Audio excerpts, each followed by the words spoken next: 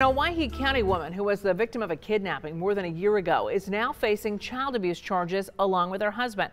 A grand jury indictment returned earlier this month charges Duncan and Melissa Transue with 4 counts of felony injury to a child.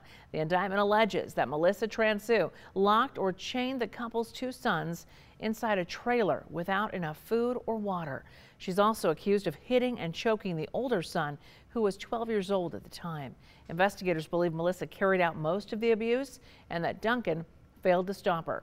The couple talked to KTVB last year, a few months after Melissa said she was held captive and tortured by Chancey Baker, a sex offender on parole at the time of that kidnapping. Baker killed himself in prison before the case went to trial. In the interview with KTVB, Melissa Transue said she and her husband were being accused of mistreating their children. She said those accusations weren't true. Child Protective Services removed the Transue's children in December of 2018. The couple set to enter a plea to child injury charges this Friday.